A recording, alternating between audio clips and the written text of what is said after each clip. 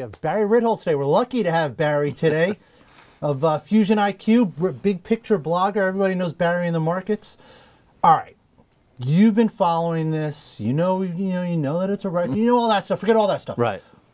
Is this record? Is this move in the Dow? Is this built on vapor or is this built on rock? Is this something solid? What does this all mean, Barry? It's built on something a little in between. We know from history that after the markets get clocked 50% or more, you're invariably followed with a substantial rally, on average about 70%.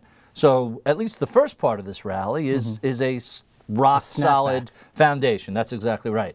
The second half, the argument goes, is built on inorganic matter, primarily Fed liquidity and generosity, and we've seen massive improvement in earnings and we've seen massive improvement in liquidity. The rest of the economy has been lagging behind. So the counter-argument is, well, a lot of this is driven by Fed.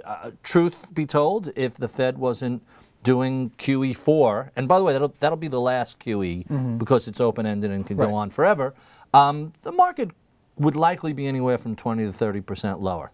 20% lower.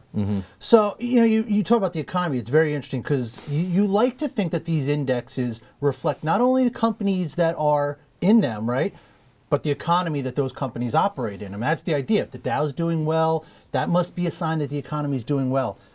Unemployment's very high. We know the GDP is barely growing. Profit growth, actually, it's not very good the last 2 quarters. Is there a disconnect between what we're seeing in the indexes and what's going on in the real world? There's pretty much always a disconnect. I think a lot of people hang on every economic data point as if it's going to translate into Dow gains or market gains, but the reality is that very often, which economy are we talking about?